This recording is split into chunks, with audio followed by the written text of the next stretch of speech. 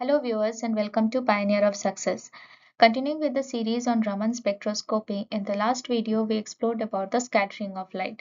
Let's revisit it in terms of atmospheric scattering to understand why the blue coloration of the sky or the red coloration of the sky occurs during the sunrise, sunset, or the different times of the day.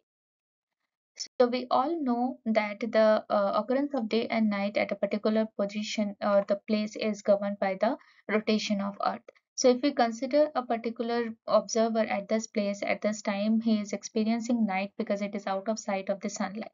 But with the slower rotation of the Earth, it reaches to a time of the day when it starts experiencing sunlight, which is termed as the sunrise at that particular place. And slowly with the further rotation it comes to a time of the day where the sun is just above the head, which we term as the midday, and with the further rotation it experiences the sunset at that particular place. So if we consider these three extreme positions, we see that the sunlight is experiencing longest path during the sunrise and the sunset, whereas it experiences shortest path to reach to the observer during the midday.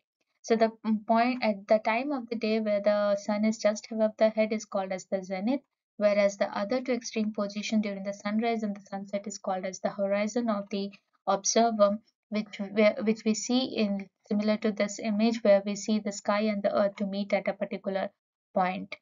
Now, when the sunlight enters into the Earth's atmosphere, it does not passes linearly. It experiences scattering due to the different size of the particles, like the gaseous molecule, dust particle, water droplets, etc., which are suspended into the atmosphere. And the different size of the particle causes different types of the scattering. Like the Rayleigh scattering, that is the particle sizes which are much smaller than the wavelength of the light it is interacting with. It causes the Rayleigh scattering, like the gaseous molecules which have a size very smaller as compared to that of the 400 to 800 spectrum of the sunlight. Now this type of the scattering is highly isotropic. It scatters the light in all the directions equally, but it is highly dependent on the wavelength to which it is interacting. That is, it is inversely related to the fourth power of the wavelength. That is, the intensity of the Rayleigh scattering is inversely dependent on the wavelength it is interacting. So the smaller wavelength of the light will be more intensely scattered as compared to that of the larger wavelength of the light. However, if the particle size is incomparable to that of the wavelength it is interacting, this type of scattering is termed as the Mie scattering, where this Mie scattering is quite anisotropic, which scatters all the wavelength of the light equally, but in the forward direction as compared to that of the back direction. And similarly, if the size of the particle is much smaller than that of the wavelength it is interacting, then it is termed as the geometric scattering.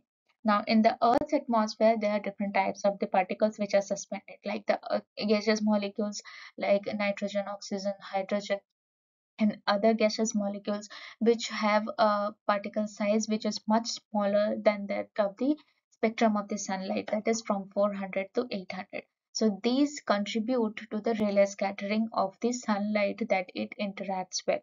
Now the Rayleigh scattering is highly wavelength dependent. So if we consider the two extreme conditions, that is the blue and the red color, the blue color has a smaller wavelength as compared to that of the red color. Now, since it is having a smaller wavelength, it tends to intensely scattered as compared to that of the red. That is, it scatters, the blue color scatters more intensely as compared to that of the red color. And that's what we experience during the midday time where the sun is just above the head. Since the sunlight has to travel the shortest distance, gets scattered during its travel, and since blue light is scattered more intensely, we see the blue coloration of the sky. Now, the same condition also exists during the sunrise and the sunset. But the difference is at this sunrise and the sunset positions, the sunlight has to travel a longer distance. And now the blue light, because it has a smaller wavelength, it cannot travel to a longer distance. Whereas the red light, since has a larger wavelength, it can travel to a longer distance. But the blue light in this case is equally more intensely scattered in this condition also, but it fades out because it cannot travel to longer distance. and thus we receive the red light during the sunrise and the sunset, due to which we see the reddish coloration of the sky during the sunrise and the sunset. And there is a contribution from the larger size of the particle which contributes to the Mie scattering, like the water droplets, ice crystals, which are suspended into the atmosphere, which causes this red light when it gets scattered. If it gets scattered because of its larger wavelength, it can travel to a longer distance. It causes the Mie scattering causes a further forward scattering of the red light, which causes the red light to reaches to a longer distance.